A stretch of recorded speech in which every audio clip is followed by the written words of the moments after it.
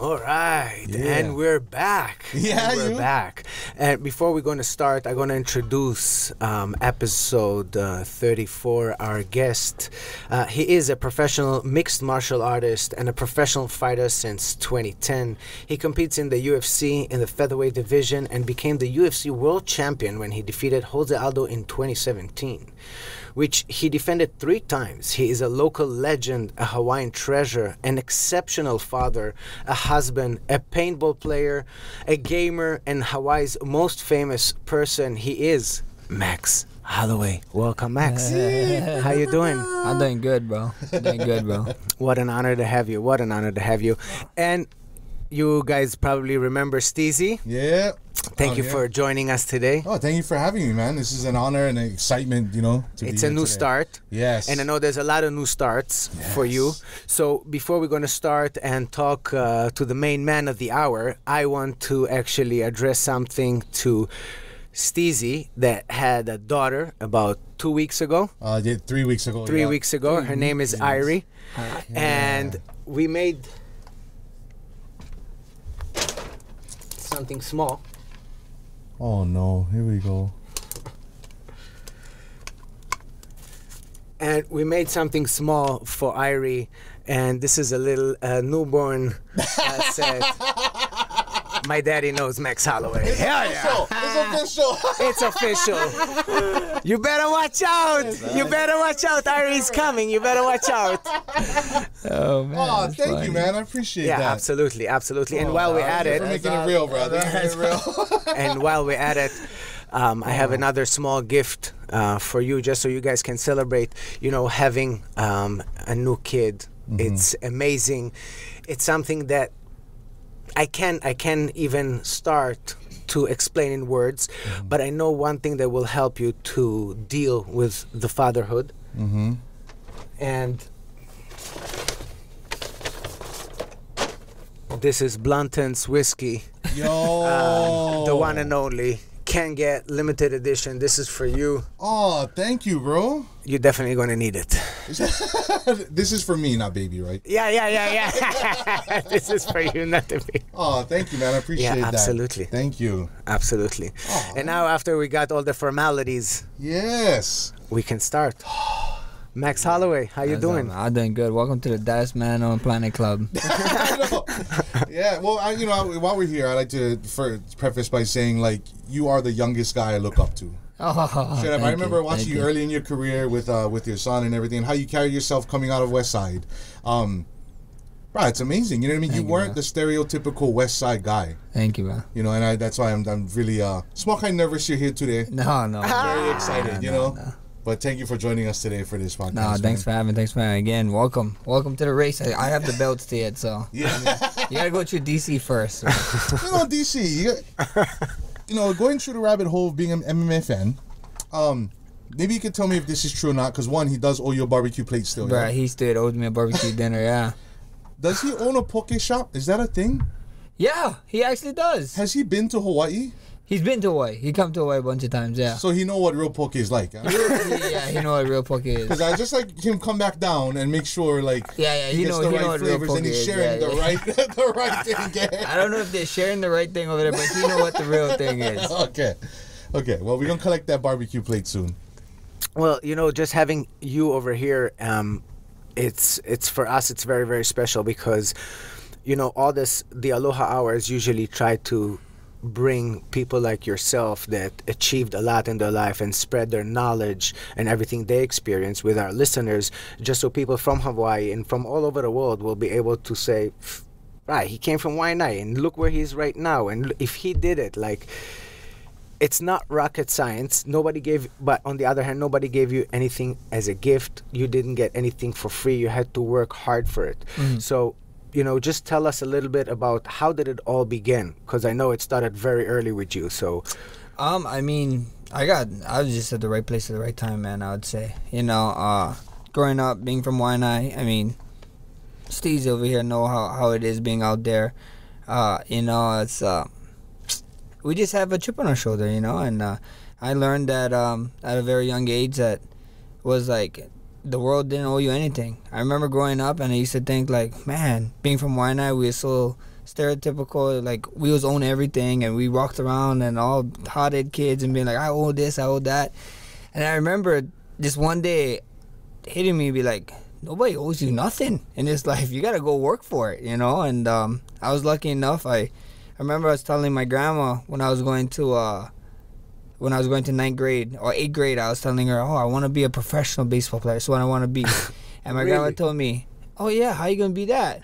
I can't put you in college. You need a scholarship. So I started looking in school. Like, oh man, that means I gotta get good grades from 9th grade. You know. So we started doing that, and then fast forward 2 years, 10th grade. Steezy know this man. I meet this guy named Josh Keanu, and this tall, goofy kid. Like when he was like 185 pounds. Had this mohawk, this blue mohawk that was like 2 feet tall, 3 feet tall. It was insane. And I remember seeing him in 9th grade and be like, oh, I should just, like, he's just a goofy kid. I remember in 9th grade, I didn't even know how to fight, and I used to think like, oh, I'll just probably beat this kid up. Like, he's a big dude, and I was thinking like I probably could beat him up. And then 10th grade came, we started training. We went to training. He gave me the ass whooping of my life with one punch. He only hit me with. He only was hitting me with a jab. Boom, boom, boom. Gave me the dirtiest seconds of my life ever.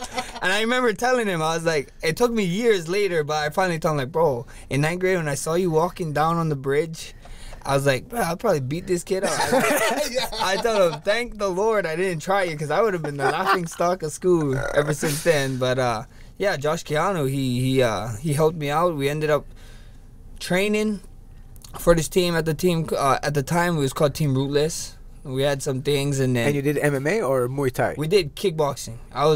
We was big into K1. You know, I was big into K1. Not that much people know, but my nickname before was Little Evil because of Jens Pulver. Oh, and wow. I really liked how he was in K1, and he was actually a wrestler fighting in K1, and it was pretty sick the way he was fighting there, and he was fighting some of the best guys ever. We was watching tape, and I actually wanted to get named after him because he fought a great striker. He ended up losing, but I was like, this is sick, and the nickname Little Evil is pretty cool, so yeah, ended up going that way. And then I was going to be a K1 fighter, and then that was 10th grade. 2 years later, senior year, I remember BJ Penn was fighting George St. Pierre, and they released the money, like how much they was making. I think so. It said he was making like 40 or 60K, and I was like, bro, I need to do this. You know what I mean? This is, but now we hear 30. I find out 40, 60K is nothing. I was like, what is going on? We should have went to boxing or something. Hey,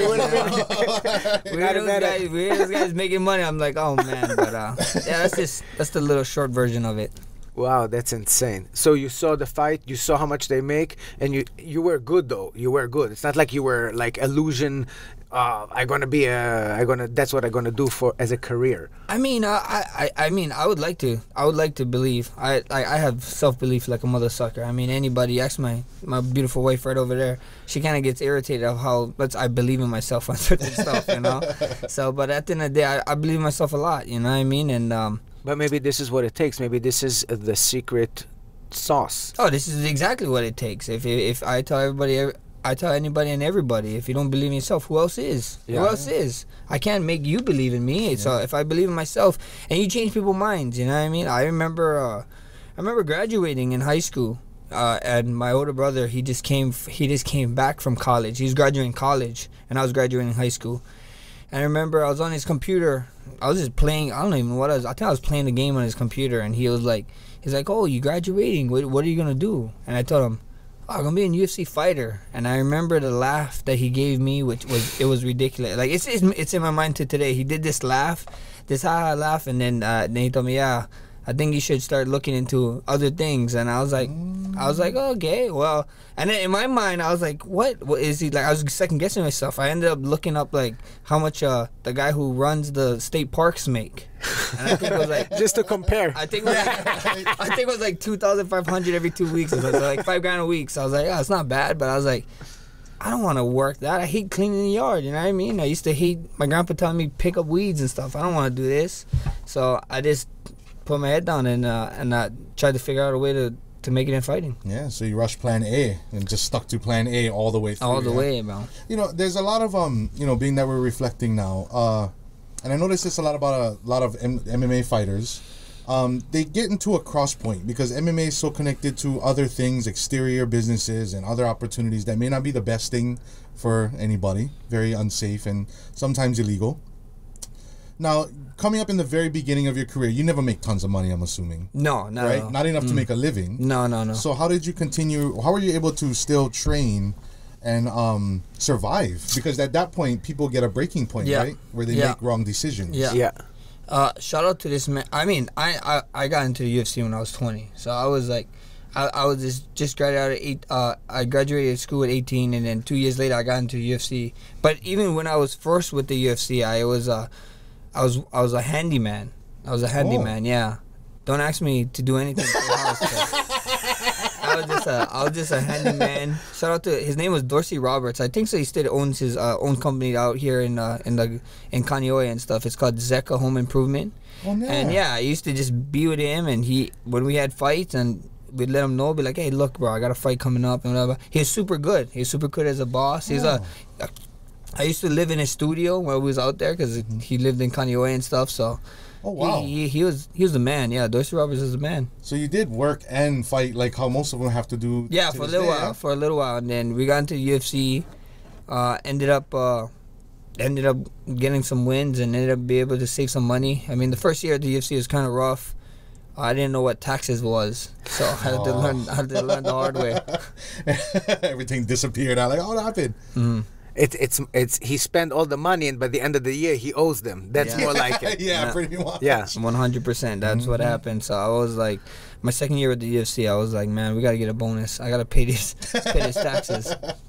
But you know what? It's crazy how with that same amount of money, you still need to pay your coach, your like all your entourage, everybody that is teaching you, that helping you to train with the same, like this is it, right? Like that 60,000 need to supply you and your team. Yeah. A lot of people don't know that, you know. It's like, oh yeah, you make this money, this and that. Like off the back, you gotta take away like what 30% for taxes is the main thing. Yeah, and then management, coaching fees, and all that is probably and to your trainer fees, whatever. It's probably like another 20 to 30% again. So but also take to consideration that in between fights you don't work. You don't money, so that's it needs to last you also. That's fucking hard, bro. Yeah, it's tough. That is hard. But it also makes you a business owner and a fighter at the same time, like that. Yeah, you're the business. Yeah, you're the business. You are the business. You are the business. So at the end of the day, it's just about all the young guys or the young fighters. I always tell them, man, just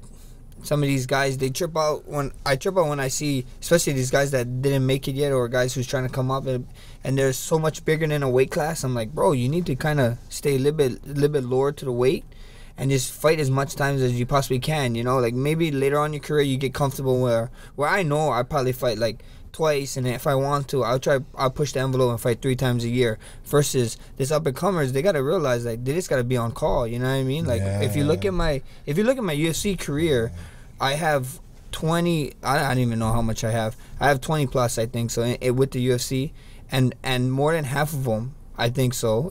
Actually, I know so. Is I took on short notice. Like it was like 3 weeks, 2 weeks, 10 days. I took 2 10. I remember 2 10-day fights.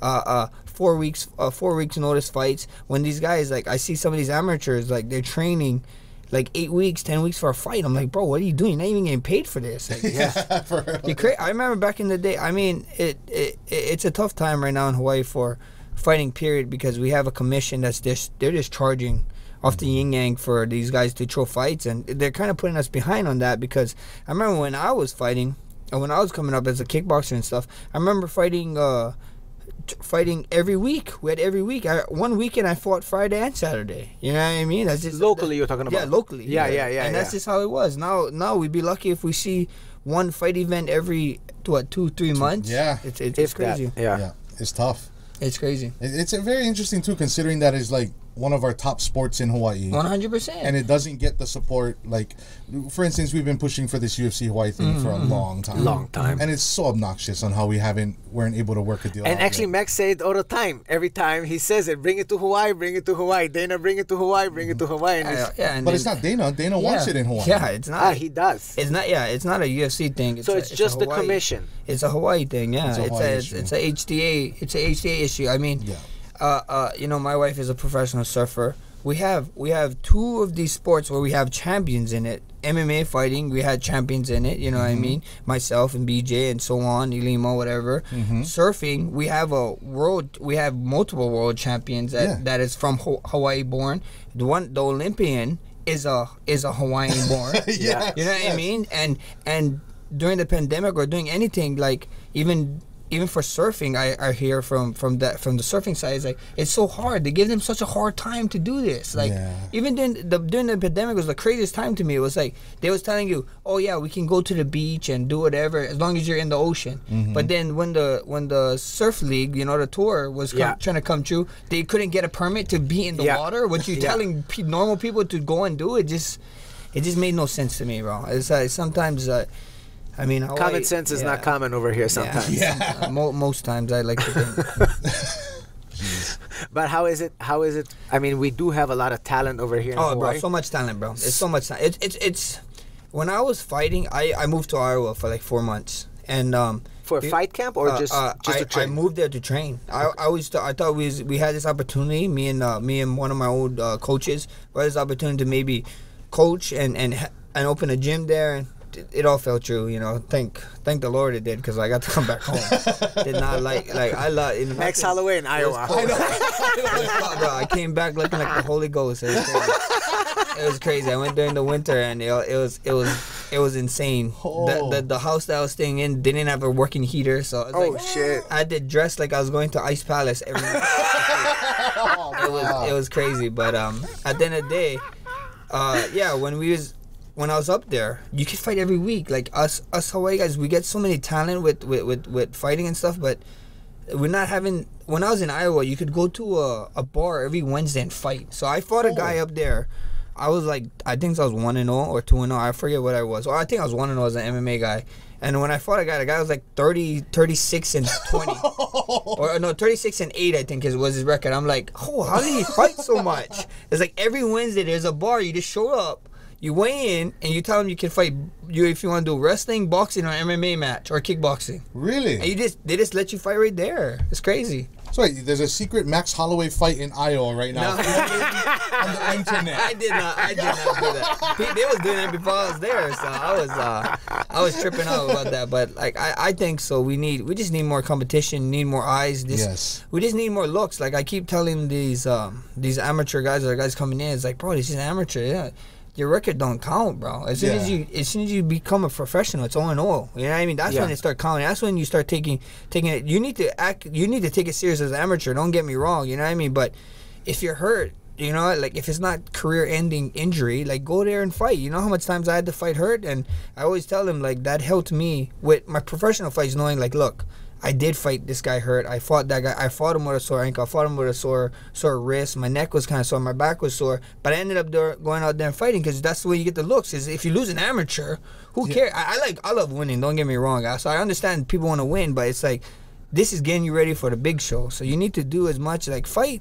That's why there is amateur and professional. Exactly. You need to do your shit at the amateur before you go to the pros, and then that's what's count. Exactly. I agree. But there's not a lot of people that going to fight over there. Like all of those guys from your gym, for example, all the young boys, they don't have support over here? It's just that we don't have the actual events. fights. You don't have the events. You know what I mean? We don't have the events, and then Hawaii's already. I mean, look at the whole thing with Ian saying getting priced out of Hawaii. It's so expensive that you gotta work, and multiple guys gotta do certain stuff. But it's just. You know what I mean? It's like it's the world's smallest violin. You know, everybody fighting their own demons doing this stuff. You know what I mean? So like at the end of the day, if you really want it, you're gonna figure out a way. You're gonna figure out a way, which is tough. It's tough though when you don't have events, and I understand that. Like some of you guys gotta get to your guys' looks, but at the end of the day, start looking out to mainland. I know it costs money to travel and stuff, but try to look for sponsors, and it's in a tough time right now, but. If you really wanted it, you're going to find a way, you know. I agree with you. The only thing I have to say, though, that after living all over in the mainland and living in Hawaii, I love Hawaii so much. Oh, Hawaii's the best. Once you leave Hawaii and you're suddenly in Iowa, like you said, I'm sorry. I mean, I know you're a fighter and you're a warrior and whatever and you're a tough guy, but you're in fucking Iowa. Yeah. Exactly. You know what I mean? You're in fucking Iowa. You're in fucking Wisconsin. You're in fucking. It's depressing. It's depressing. It's depressing. It is. I understand you need to sacrifice, But and do it's a stuff, commitment. Yeah, and no shot at anybody. If you guys had to leave, that's your guys' choice, But at the end of the day, my whole career, I kept telling people I'm gonna be able to do it from Hawaii. You know what I mean? Like I'm gonna do it, and they thought I was crazy. Yeah. Even my coaches, like you can ask any of my coaches. Even my head main coach was like. He even thought so I had a ceiling, you know what I mean? Like he'd always tell me like you're gonna outgrow me one time and you're gonna have to leave, and I was like no, I'm pretty sure we're gonna do it together, This is honestly something that I have to admit. I follow you from day one, and I know that your team never changed. You're still with the same team. You train with the same guys. Even the jiu-jitsu guys I see, all the time. You have your own crew. This is so inspiring, and this is so amazing to see that you stuck to your crew, because all those guys that like have maybe one bad fight or whatever, and then they switch a team, and then they switch, like who the fuck is this guy? After everything we've been through, after 4 months, you lose, you go, fuck this guy. Yeah, for real. 100%. That's what I always say, and I wanted to prove because they were saying that us white guys couldn't compete with the top guys, and I was like, "Oh, this is not. Are you crazy? This is in my blood. You know what I mean? Like this is in my blood. Like my ancestry. One of my cousins, like crazy ancestry, is like he found out that one of my great ancestors, it was like one of the front lines with Kamehameha. You know what I mean? One of those warriors. I have that blood in me. You know what I mean? And and I was telling him, this is what I'm made for. You know? And I tell people all the time, like. When you find something that you know you was born for, it's not even work anymore. Yeah, I hate having to not eat as much ice cream as I do, or not eat as much food as I want to. But it's sacrifice, you know what I mean? This is sacrifice. If you really want it, you're gonna sacrifice. And if you're making up excuses, I don't want to hear it. At the end of the day, we all some guys are gonna start the race a mile in front of us, but that doesn't mean you can't catch up. You know what I mean? You can catch up all the time. Amen. Yep. Words of wisdom over here. So yeah. let me, if you had to do one thing different though, if you could change something, like do it differently during your journey, what would it be? Nothing. I tell people nothing all the time, because that's who I am. You go out there, you change one part of your recipe, it's not gonna be your world's famous beef stew anymore. You know what I mean? If you change one little thing, if you add too much salt, take away a little bit salt, everything had to happen. For me to be sitting here with you guys, who knows? If I change one thing, I never meet Royce and never ever be on here, So True. At the end of the day, Shout out to Royce Lee Kwai, the one and only, the orchestrator. Right on. So at the end of the day, it's like it's all mistakes, it's all learning curves, and you gotta take them on the chin and keep moving. When did you have your son? 2012. 2012. So how many years were you in the UFC? 2 years? Actually, that's crazy, because the day that it was January 4th, 2012, at like 10:03 a.m. I got an email from my management that I just got into UFC. I got a UFC contract like that day. Wow. And then at like 3:03 p.m. He was born. So No way. Yeah. Legendary. yeah, it was insane. It's an explosion of emotions. Oh, bro, crazy. So yeah, so at like 10 o'clock, we was there. First person I call up is my older brother that laughed at me. And he called me up and he said, he's like, is my nephew here? I was like, no. I just wanted you to be the first one to know that you're talking to a UFC fighter now. Oh shit! And he started Let's laughing. go. He started laughing, and this guy, he was like a freaking entrepreneur, always trying to make business. So during that business time, this thing that he was working with, the slogan was "I told you so." So he was like trying to tell me, so you can say it. I was like, say what?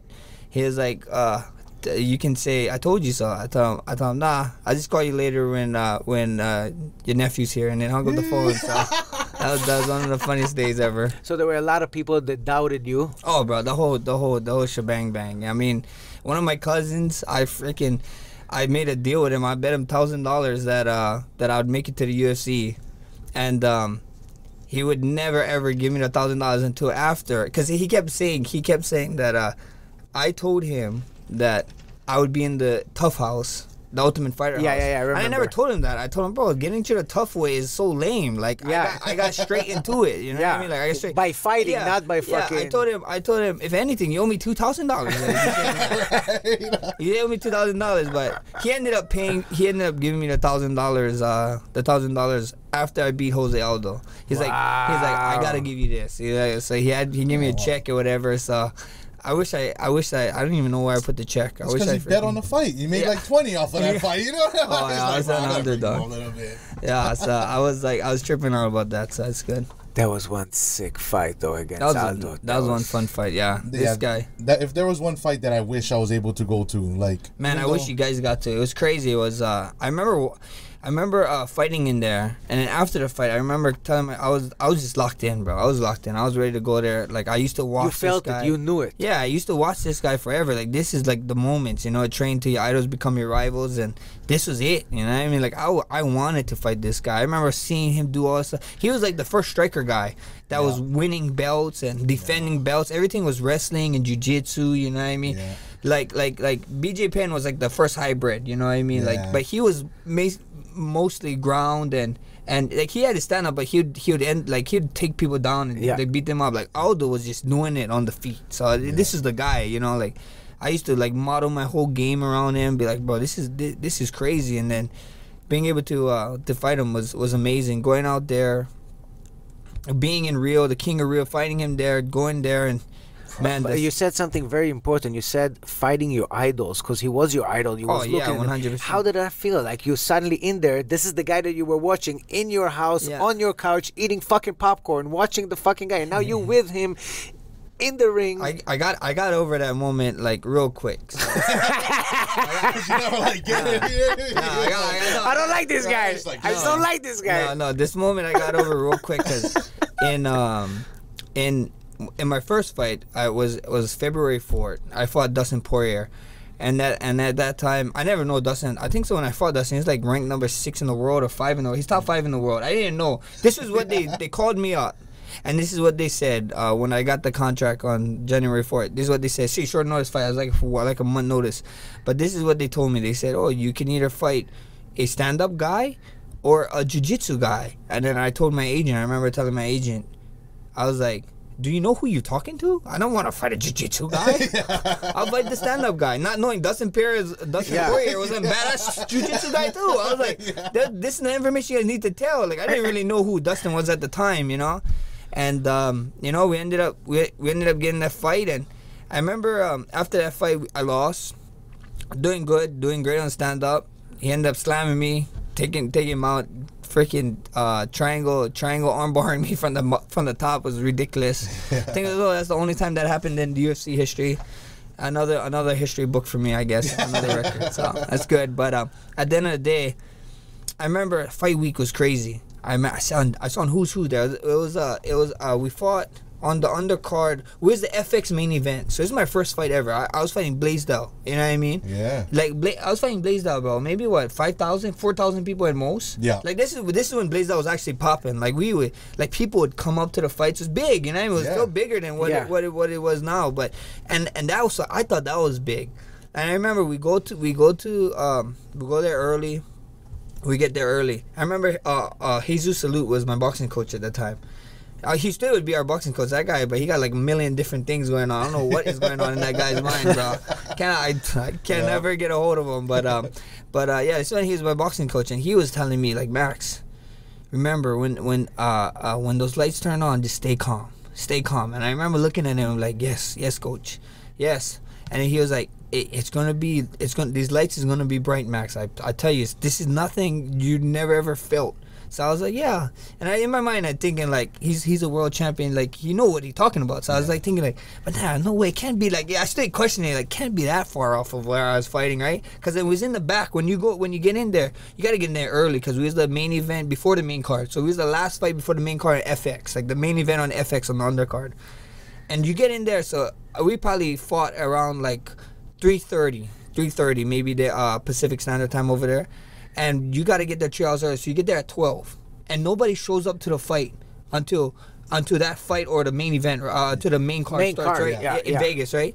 So we're back there at 12. And I'm looking at all the fights going on. Empty, bro. Everything's empty. I'm like, holy shit. I was like, freaking my cards back at home is more crazy than that. Yeah. And then we start getting in the mode. I start training. We turn off the TV. I remember them opening up the stuff. My song playing was just packed to the gills. But was that Mandalay Bay? Like what is Mandalay Bay? I think so. It sits like 16, 14, 14,000, 16, something crazy. I remember going from 0 to 200 real quick. Bro. It was insane though. But anyway, that was the experience. Not only that experience, the experience for what was going back of like respecting Aldo was fight week. I got to meet who's who. Anderson Silva, it's a Vegas fight. George St. Pierre. I saw Frankie Edgar. I saw whoever was the man at that time in 2012. I got to see him because they was all there, you know. Yeah. And I was fangirling, bro. I remember. Yeah. I want too, bro. I was like, I want to take a picture. I took a picture of Anderson. Took a picture of GSP. Took a picture of whoever. I saw Aldo then, and I was like, oh, this is crazy. And then I remember losing and sitting back there after the Poirier fight, and I told myself, what the hell are you doing? You know what I mean? Like what are you doing? Like, you're in UFC fighters. You need to act like it. So ever since after that, like I just act like I belong. You know, like I stopped fangirling. If people ask to take pictures, I'll take pictures. But I wouldn't go up to people anymore. I wasn't fangirl. I was like, bro, this is a job. This is what we do. I am here. These are my peers. Yeah. I need to act like it. Like at first I didn't. Nice. I was just fangirl, blah, blah, blah. But thank the Lord had that fight because I needed that fight to open my eyes. You know what I mean? Like, open my eyes. Like, bro, you gotta calm down. Like, you belong here. Act like it. Yeah. Well, which brings us back to the confidence and believe in yourself and full cycle. Because if you believe in yourself and you believe you should be there, no one can take that away from you. No one can take it away from you. And if you. And the main thing I always tell people growing up or coming or just trying to do anything to succeed in business or whatever, and they always talk to me, I was like, the main thing is you just need to believe in yourself and just keep it going. You know what I mean? Like, no one else is gonna do it for you. Why? So if you had one advice to give to whether it's a young fighter or a young fighter, someone that just wants to, new business owner, someone that just opened a business, this is what you would. Self-belief, because the only person that can help you get up is yourself, you know what I mean? And then, of course, you gotta surround yourself with the right people. Surround yourself. If everybody in your ear knocking you down, dog, you stay at the wrong crew, bro. You're at the wrong crew. If they keep telling you, trying to pull you away from certain stuff, you're not hanging with the right people, bro. You know, it's like first you gotta believe in yourself. That's the good step. To be headstrong and to be like, nah, this is what I'm gonna do. This is the way I'm going. And if these guys don't match up with your visions, like, and it's like way off, like, yeah, you can have some friends, whatever, and like, yeah, I don't see that going, whatever. That's cool, you know. But if they're like way off and they're like nowhere near seeing the vision you want to do, it's like you need to surround yourself with better people, you know. Surround yourself with the same vision people and get after it. Amen. Yeah. Want to diverge a little bit. Take a little. What do you say? Fork in the road. If I have a quick question. I want to, before we get to you on this one, I want to ask you first. Okay, you eat avocados? I do. Yeah, you eat avocados with mayonnaise? I do not. What? I didn't try it. You were complaining. I remember you very beginning. You didn't like avocados with mayonnaise. Was that a thing on your story? Am I tripping, or did I dream that? Am I the only one? No, I think I just didn't like avocados until she came in my life. Yeah, I thought avocados was the most grossest thing ever, and then she started making me this thing called Buddha bowls, and I love them now. Yeah, now I just eat avocado and rice, but not with mayonnaise. Am I tripping on this mayonnaise thing?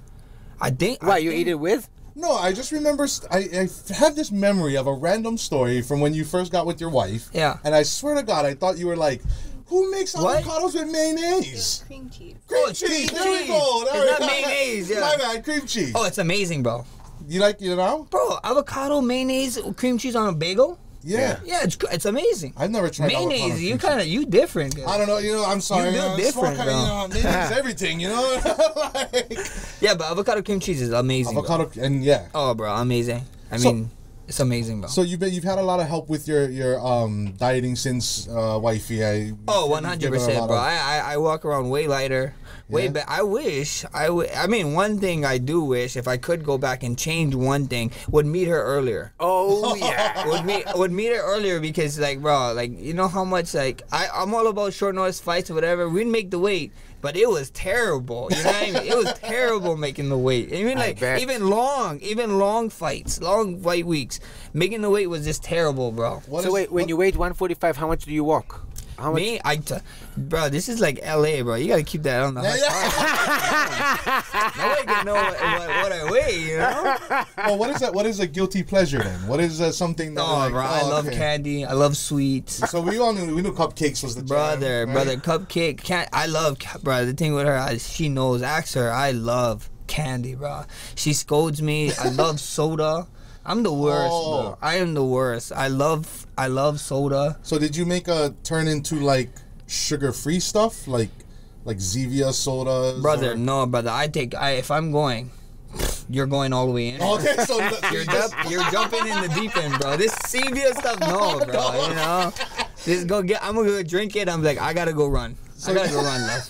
So you just go cold turkey then, for pretty much when you trying to not really cold turkey. I like maybe like week here, like maybe once a week here and there during the fight camp. Cause after fight, I'm drinking it. You know what I mean? Yeah. Like you can't be like I have sweets and stuff in fight camp all the time because right after that I weigh in. I eat good meals. Like maybe the first like 12 hours is all right. Like I stay away from it, but like once that 12-hour hit, I'm like drinking a soda, having some ice cream, just to get my body back into. Like I need sugars. You know what I mean? I keep telling them they don't believe me, but I think I need it. No, that's been the system though. All this time, right? Been the system. So that's the Max Holloway secret. You heard it here first. It's candies. Bro, That's the secret. The candies, bro. I mean, if you guys heard what I heard, what I'd eat like before, like some of like the Harrison Manta fight or the Bryson Kamaka fight, bro, I used to eat. I remember Nico Vitale, like, because we'd ask like, oh Nico, how would you eat? You know what I mean? After you weigh, he was like, oh, like protein, you know, like 4 to 6 ounces of protein and you know, you gotta have some carbs and everything. Mm-hmm. So he's like telling me in this mind. All I heard was like, oh yeah, one McChicken and some French fries. So, you know what I mean? So, bro, like, he's like telling me 6 ounces of turkey and some rice, and I'm just thinking, like, bro, this sounds just like carbs is bread, you know what I mean? Bread and McChicken. And you know how cheap that was? It was actually 99 cents, not this $1.04 stuff. It was actually 99 cents you could get a McChicken. I'd get a McChicken, no mayo. One double cheeseburger and mac sauce, and you just make you used to take one bread off and put them together, and that was my ounces. You know what I mean? Before going to the fights. Oh, That's crazy. That's classic. That's funny though that you wanted to divert the conversation into food. That's very obvious. I love food, bro. We love food. I love food too. I mean, this is what we do. Obviously, this is what we do.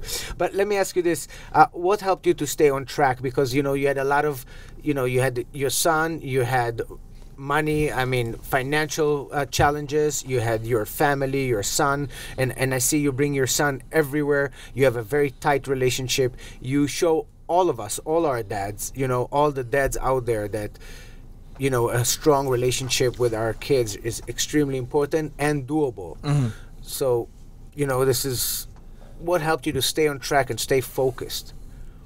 I mean, I grew up not having a dad, so I know how that is, and I just wanted to provide for him. You know, I mean, growing up, like I didn't have this crazy story.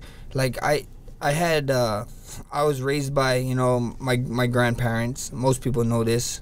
I was raised by my grandparents. It wasn't like crazy tough times. We always had hot water. We always had hot meals. Every year we'd get a new shoe, new clothes for school. You know, it wasn't crazy, but I used to always think like my father figure was him. It's different. Like talking to my wife, I always thought I had a father figure in my life because of my grandpa, but it's not the same of actually having a dad, you know. And I never ever thought of that. And then, trying to figure it out now, and I still trying to learn. You know, I still trying to be the baddest man on the planet and hold that title forever. But at the end of the day, it's like these guys, especially now, we live in a time of freaking iPads and social media and stuff. I think so. You need to really be a part of your kid's life. It's like The generation now is just the way I'd say it, just soft. You know, like I remember when we was our age, I could go outside and drink out the water hose even when green stuff was coming out from inside the water hose. You know what I mean? I guarantee. You know what I mean? So at the end of the day, now these kids would probably look at me, what is this? Oh my gosh, you know, they're different. You know, so I think so they need a little bit more care and. Also depends if you live in Red Hill. No. I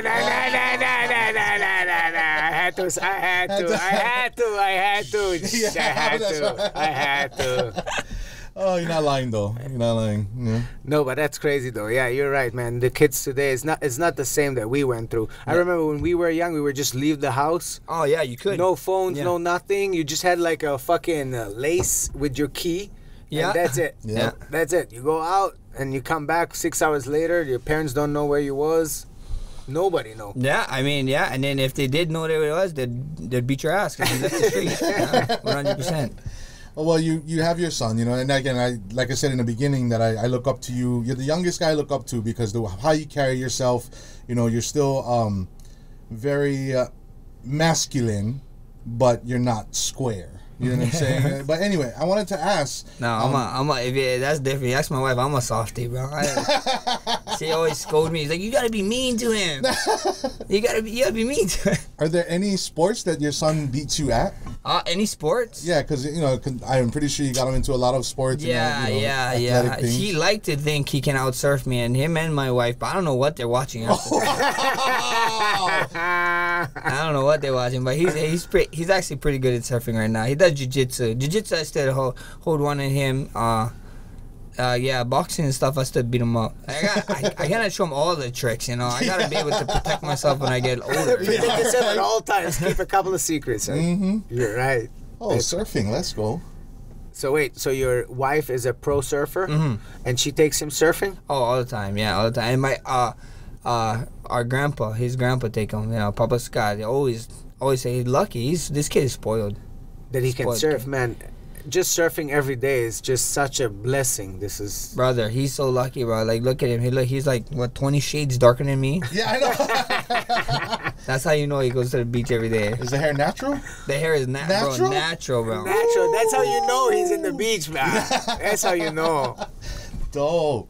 That's legit. Yeah, that is. I like that. Yeah, you wouldn't want him to go in your footsteps, huh? No. I know what it takes to be a fighter. I did this fighting stuff. You know, go do your own shoes. You know, go fill your own shoes. 100%. I mean, but if he would come and he would say, "Dad, I decided tomorrow I'm signing up. I do jiu-jitsu. I love my jiu-jitsu. Tomorrow I'm signing up. I want to do boxing. I want to become a fighter." Then we're gonna fight. You know what I mean? But at the end of the day, I'm not gonna force him. Like whatever you want to do. You know, whatever you want to do. If you want to do this, you want to do that. You got my full support. But then when you're gonna do it, just know that you're gonna work hard in it. You know, even like with surfing, he tells her like, he thinks of he wants to compete in surfing. So we had to have that talk. Like, look, this is the work he's gonna do. You're gonna have to not only surf, you're gonna have to work out of the surfing. You have to not only do that, you have to make sure you're doing good in school and doing all your chores around the house without us reminding you, and so on and so on. You know, so it's whatever he wants to do. You know, if he wants to fight, I would personally not want him to fight, just because I know the industry, I know what it takes, I know how much birthdays and family events and holidays 100%. You had to give up and all this kind of stuff. So you know, at the end of the day, I did this. You go make your own shoe. You know, even with the shoe stuff. You know, fill your own shoes. Like even when I first was coming up, everybody was always comparing me to BJ and this and that. But it's like, bro, like I'm my own person. You know, I want to be my own person. I would have no relation to the dude. You know, so at the end of the day, like this is what I'm gonna do. And I think you guys are completely the opposite. I had both of you on the show, and you're not.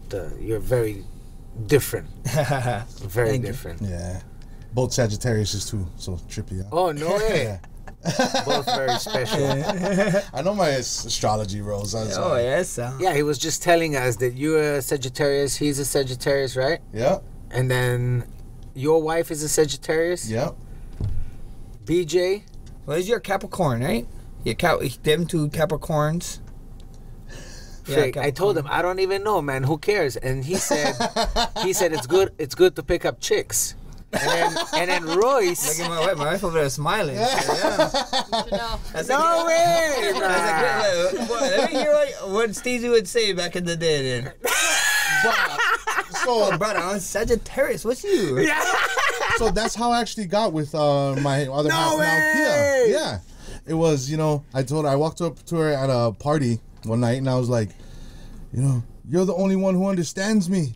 And she's like, what? And I was like, you're a Sagittarius, I'm a Sagittarius, we should get to know each other. And then boom. Oh, That's how it all started. And 3 weeks ago, you had a daughter. Yes. Oh my God, guys. Keep this pickup line. It works, I'm telling you. It works. Yeah. And then, Aries over here. We have an Aries. Oh, nice. Which is a good Sagittarius. Like, what you guys do for Sagittarius is like very, you guys fan the flame. Okay. You Just calm them down. Yeah. Yeah. Or even hype us up. Yeah. In turn, Josh Keanu, the guy who got you started fighting, he's an Aries. Oh, that's why he's my guy again. Yeah, so it's like, I got you going. You know what I mean? No. Bro, I tell everybody all the time. I told Josh all the time too. I told him, bro, if I never met you, I don't know what I would be doing. I probably would have been maybe try to do the sport or whatever. I think so I would have did something. I don't know if I was a professor. I always wanted to be an officer, so maybe be an officer at end game. But I told him, bro, I owe you a lot because if you never give me an ass whooping that first time ever, and then he was I always talk to people always trip me out when I tell the story, but I started training on Wednesday with him. He took me Wednesday. He beat me up that day, and then on Thursday, we came back, and then the coach asked us, "Oh, hey Max, do you want to fight?" I was like, "Wait, what?" And then he was like, "Yeah, do you want to fight?" Somebody just dropped out. I was like fighting 125 pounds at the time. There's like, "Oh, somebody just dropped out the fight. You can get a fight. You can get in. You be the first one on the card." And I was like, "And what does that mean?" He's like, "Oh, you get in the fights for free." I was like, "Oh, bet." I was like, bet I get in the fight for free, bro. It's $25. This is like 2000 what? 2007. $35. Asking your grandparents for $35. They're gonna look at me crazy, like, bro. What are you doing? Are you doing drugs? Like, you know what I mean? So I was thinking like, and then all I had to do was just get the consent, from my parents, like from my mom. Cause I stood 16. So if you're under 18, you gotta get signed. So I tell my mom, there's this kickboxing event stuff going on, and they want me to fight. She's like, oh yeah, when is it? And I was like, Saturday. And this is Thursday. And she was like, oh, my mom is wired different. She go, oh, okay, don't get your ass kicked. Let's go. Okay, perfect. So that's consent. She ended up giving the consent to my coach at the time. He could sign for me, and when I ended up actually winning, got kicked in the face 3 times, but I ended up winning, so it was good. 16, bro. It's always funny to think, because when you said that your wife said that you were like such a softie, and then I think about your last 4 minutes of almost every fight when you just bang it out, and I'm like, softie, and that 4 minutes, it just doesn't go wrong. So it's amazing how you can be both people. You can be a soft and emotional and emotional intelligence. Yeah. It's just, I mean, you guys watch football? You ever watch football?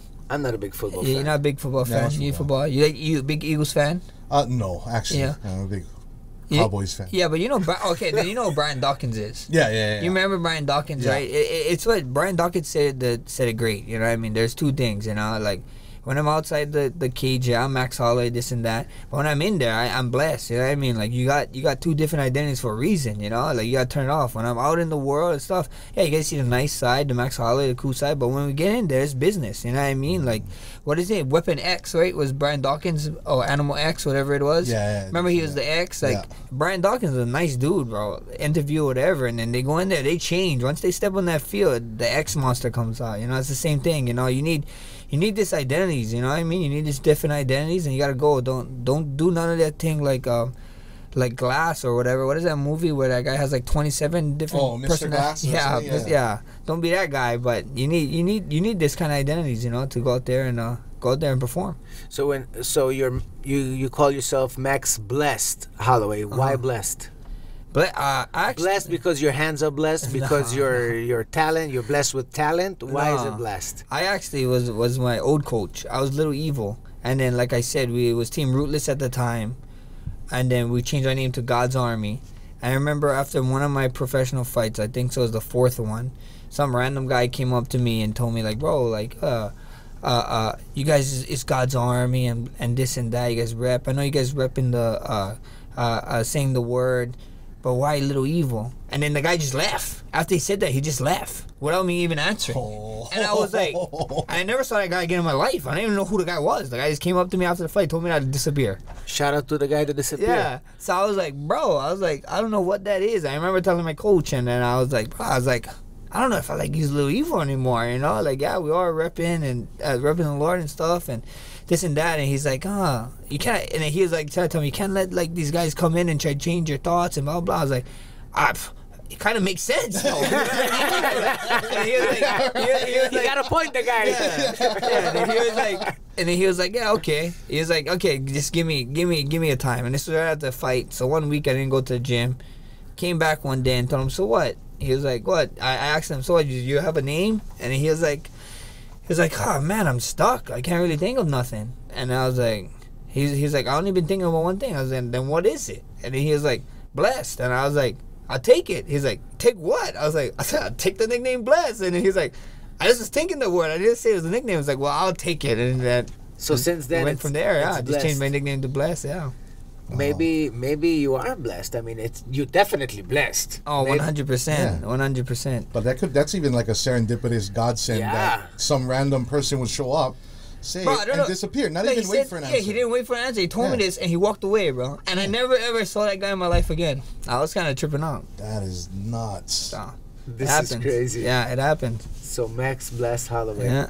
What is the one thing that you can really say that you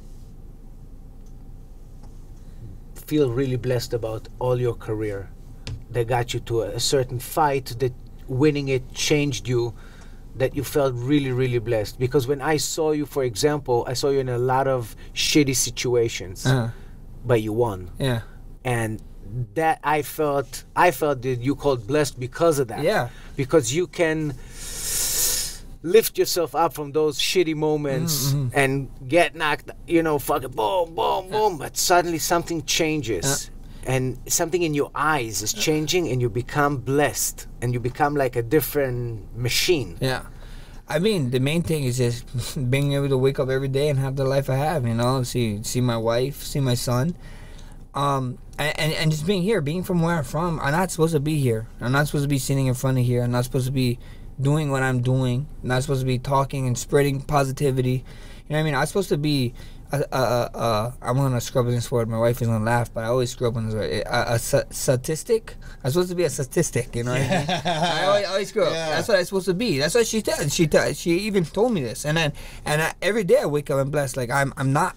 You know what I mean? I'm not. I'm one of those guys who got out and and hopefully, you know what I mean? I tell everybody all the time, like, my end goal, like, I always, like, want to be a world champion, make a lot of money. This is all nice stuff, but my end goal is that if I can change one person's life, then it's complete, My grandpa always told me that if we can leave this world better than the world that we came in, then we did a good job, and it's contagious from that on, So if I can change one person's life and they can change some person's life, and little by little we just I'm sure you changed many people's lives. Right, we got a lot more to do. So I got a lot more to do, a lot more that I want to do, and I know I can do. So what are your plans? Share with us and the listeners. Like, what are the plans? What do you see Max Holloway in the next 5, 8, 10 years? 5, 8, 10 years. Hopefully a couple more years. I got a couple more fighting in me. You know what I mean? I really wanna get not everybody's go get your 45 belt back, blah blah. I wanna get multiple belts. So if I can get multiple weight classes, even that BMF belt look kind of fun. They just announced that BMF belt. Look, that's some fun matchups for me too. But would you go at 170? No, but I go whatever weight they want to. I don't. We warriors, Like I said, back in the day, this ancient gladiator warriors, they didn't walk around with weights and be like with scales and be like wait, how big are you? Step on the scale. Okay, I can't fight you, bro. You're a little bit out of my kilograms, No, we fight, you know what I mean, and that's what we do. So I'm a fight, but then other than that, then I want to actually give back to my community, So like right now, I don't know how much I can say, but me and UFC is like trying to work with the Boys and Girls Club out in Waianae.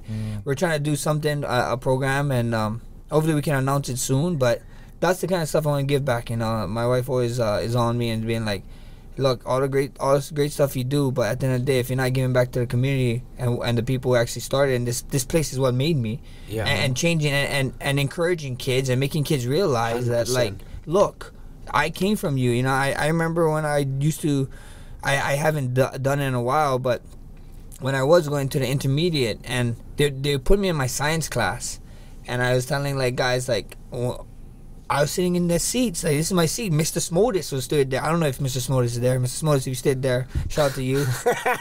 He used to put up with me, bro. I was a bad kid. I was a hot-headed kid. I was terrible. I was in the office all the time. I was a terrible kid in like 7th, 8th grade. All the elementary. 9th grade, I changed my life because I was like, I want to play professional baseball. I need good grades, and I need a scholarship. So, but 7th to 8th grade, I just tell these kids, like, look, it's not how you start, it's how you finish off strong. And if I can be that, if I can do some type of program, you know, we always partner up with the Hawaii Food Bank for some stuff, but just giving out, you know, giving opportunities to the next generation.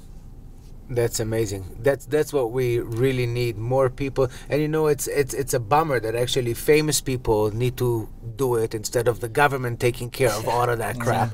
Yeah, but it's tough, man. Knowing that this is the situation, we rely on people like yourself and people, you know, like yourself, that they're actually going to do it, that actually care and come back and show us that it's possible and that we can, and give everybody equal and make us feel worthy. You know? Oh yeah, we are worthy. You know, everybody's worthy. A lot of people, is just the main thing I tell people is, like, they put too much effort to certain things, and it's like, bro, like, this guy's not gonna change your life, you know, like, or even like, I trip out of how hardcore some fans are for like certain sports and stuff. I was like, bro, these guys don't know who you are, bro. Relax. You're trying to fight over these guys, like, bro. These guys do not give a hell what's going on with you, you know? Like, if you put that much effort into something of your personal life, I'm pretty sure it would be way more better. So, at the end of the day, it's just giving opportunities and just giving information that a lot of these guys are not getting, you know? Especially 100%. With right now, it's like everybody have a phone, everybody's a doctor, everybody's a teacher. You know, Google, this AI stuff is outrageous right now. ChatGPT gonna fuck us up. It already is, gonna fuck us up. Crazy. I was telling Brett, I just saw they did, he told ChatGPT to make Many Men, you know, the song Many Men. 50 Cent. Yeah, but he did it with Tupac and Biggie.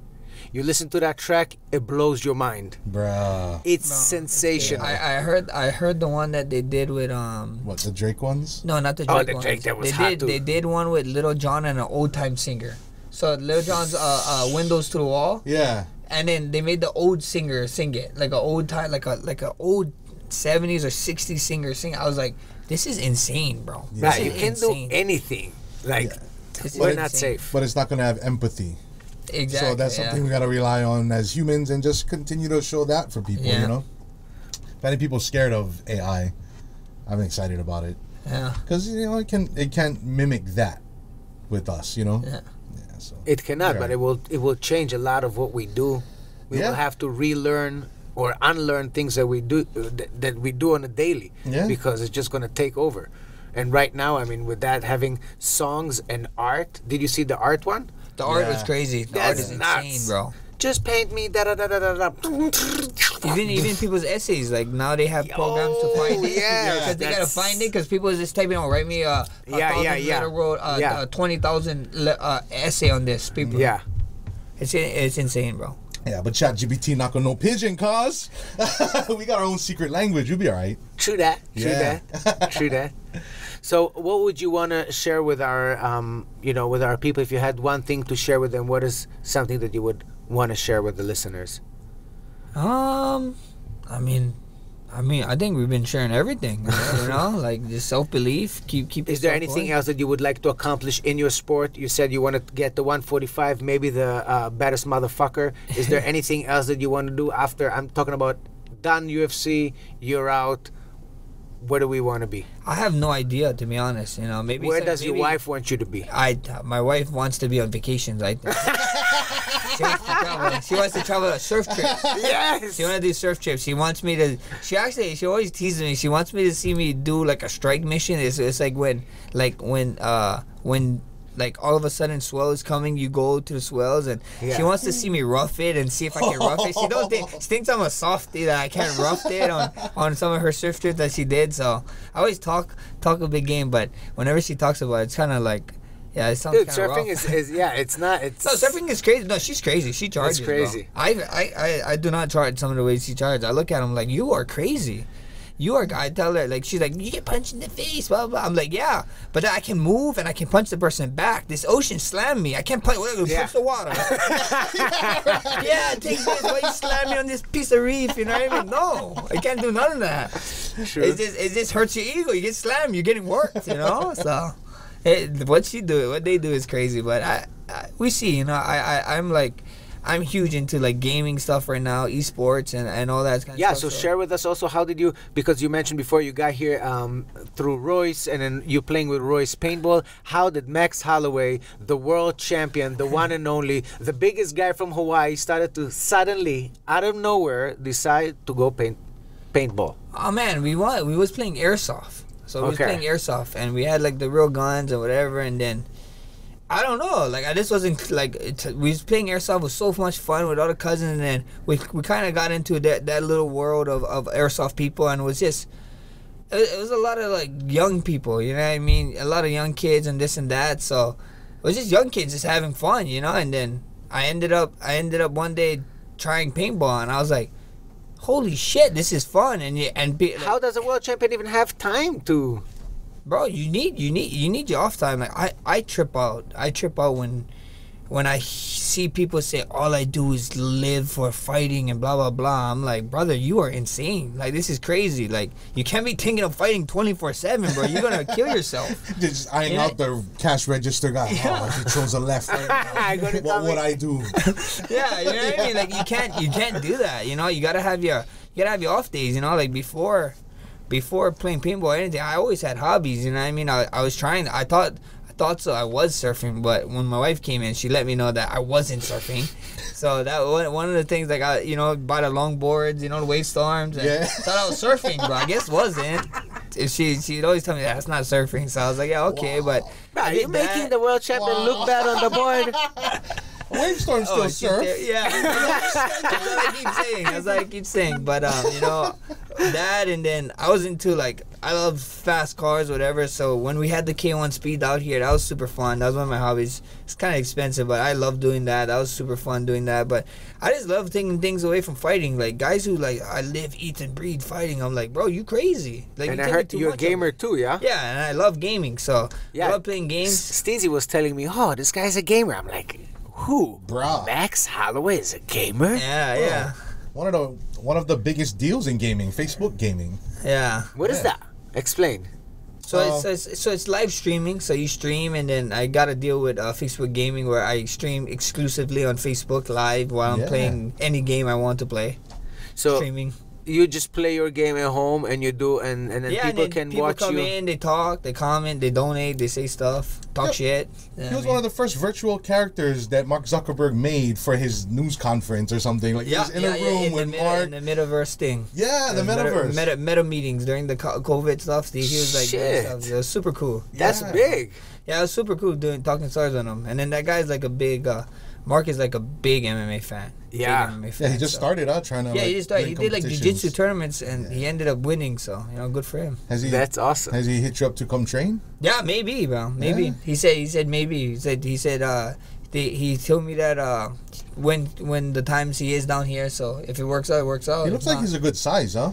Yeah, he looked like a big boy. Yeah. He looked about 6-something for sure. It's so crazy to see him, though, in the competition. I saw the video of him, you know, in the competition. Like, it is Mark Zuckerberg. He's fit. Like, if I were to take all the billionaires and put him in a room, him, but he's still Amazon young, man. What? He's 30-something, no? Yeah, he's young, yeah. Oh, really? Yeah, I think he's young. I mean, he might be, I think so he's 40, maybe 40. No way, man. No way? I'm 40. He's like 36 or 34. Is he only mid? Oh, my God. Try ask Siri, man. But you know, so you're good with hand-eye coordination stuff. You like gaming, fighting, paintball. Royce has mentioned that paintball in the sport, and this is something that blew my mind. You can dodge a paintball if you're good enough. Oh yeah, I Have saw you it. dodged a paintball before? Oh, a couple times, you know what I mean? And then a couple times you get gawked. The thing is, you Like get a cyclone right here. It's not fun. It depends what ball we're shooting that day. Like, if we're shooting a bright color ball, most of us are gonna get out the way. But if it's like dark purple, and I use like a colored lens, so if it's like dark, like you cannot see, like you don't see it till the thing is like right here. Oh shit! But if it's like bright yellow balls flying or red, it's like you see those balls coming at you. And you can slip them. Yeah, bro, you just slip them right in real fast. You just pop in and pop out. Bro. It's a bunger, bro. Sorry, that was something that blew my Right, mind. he has the best head movement in the Well, game. that's Of why- course, he can duck him. I mean, the gun is not right here, like slip this, boom. Yeah. No, Yeah, not like that. This is like a couple yards back, you know what I mean? We're looking and we're looking at where it's called lanes. Like we're looking at lanes, like we know, like okay, we're probably gonna get shoot from this lane. So when you pop out, you see something there. Oh you know, like oh shit, get back in. Nah, I would have to just eat them. I don't think I can do it. Ah. Literally eat him. Like. Just catch him. Oh yeah. Yeah, actually, Royce came back the other day with a hematoma On from a his ear. competition. Yeah. I'm like, They're using the soft. the soft first thing that ears. came to my mind was Mark Hominick. You remember Oh, Mark yeah, Hominick? when he fought hit? Aldo? I'm Yeah, like, remember? oh my god. That's what I thought. Yeah. And what? He had from Yeah. a paintball? Oh, Yeah. paintball, because the paintball side his face was gone, because he should have put a caption on it. I told him, oh, put a caption and then put the caption saying you should see the other guy. It was a big one. It was a big one. Well, Max, you know, to have you here was absolutely sensational, and I think, you know, the message that you tell to our, you know, listeners is extremely positive, and definitely, you know, gonna hype them up to do and pursue their dream and what they really, really want.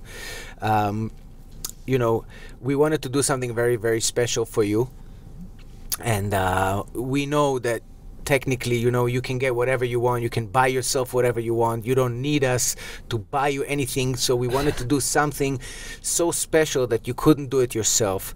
And we hooked up with a guy. His name is Luis Rosignol, who is a beautiful artist that we carry at the gallery Waikiki. And he made 2 amazing portraits of you. They're all originals. And I want to give it to you from all of us for sharing with us your time. Thank you. This is the first one. This is the first one for you. This is sick. Ooh, let's go. Yes, sir. And one for the that's sick, blessed. The picture too. For the blessed Holloway. Oh, this is sick. Yeah, this one is sick too. Yeah. Thank you. Thank you is so cool. much. Oh, my wife is gonna love them. Yeah. Just so loves if you art. don't have enough from him, there you have another 2 pictures. No, she's an artist. She loves them. Oh, this is sick. Thank you. Thank you Yeah, so much. absolutely. brother. Thank you so for much. coming, man. It was. No, thanks for having. Sorry. Bro, traffic was crazy, bro. Sorry for the traffic. It's you know, we had a lot of people. You stayed out in Naukili? No. No. I live Kaimuki now. Oh, unreal. Yeah, I had to. It's, You didn't drop the video of Naukili. I know, but I'm working town. Nah, yeah. just joking. He became one townie, bro. I was joking. Yeah, I was jeez. joking. Well, I yeah. was joking. Traffic's- Yeah, I know. For I know, that bro, exact reason. Bro, traffic is crazy, bro. But then it's fine because like when I train and whatever, I get to kind of make my own schedule. You know what I mean? So I kind of know when the stuff is. But so like was crazy. I put my phone in the hour. I was like, bro, Royce, I'm not. Like, I thought it was, my mind was gonna be like 45 minutes. Yeah. The thing was hour half. I was like, what is going on? I was like, Friday, I bro, text that's him. why. I was like, Royce, bro, I'm coming late, brother. Please don't shoot me. Yeah, right. He gonna remember this on the paintball field Sunday. Remember you show up. Someone gonna pay for that. Yeah. He gonna bunker me, bro. Or shoot me in the back of the head. We'll be teammates. Shoot me. Bro. Shoot me in the back. Bro. I shoot one of our friends in the back of the head. We're on the same team, bro. And he was like in my shot, and he duck up, boom. I'm telling you, Royce is gonna do that to me. But I'm so sorry, bro. I'm calling it now on the pod. So when I put a picture, like, yeah, thank you, Royce. You guys know why. We know why. Steezy, it was such an honor to have you. Yes. It's always a pleasure to be with you. To have you as a co-host is a huge honor. Hell yeah, and I'm I always couldn't down, think bro. of anyone better to be with me on this table. Brett, you're a legend. Royce, thank you for setting this up. Rash, Alessa, thank you so much for coming here. Max, You're the man. We love you. Johnny. No, thank We you, love you. Johnny. Thank you. This is good fun. All right. We're out. Yes, sir. We're out.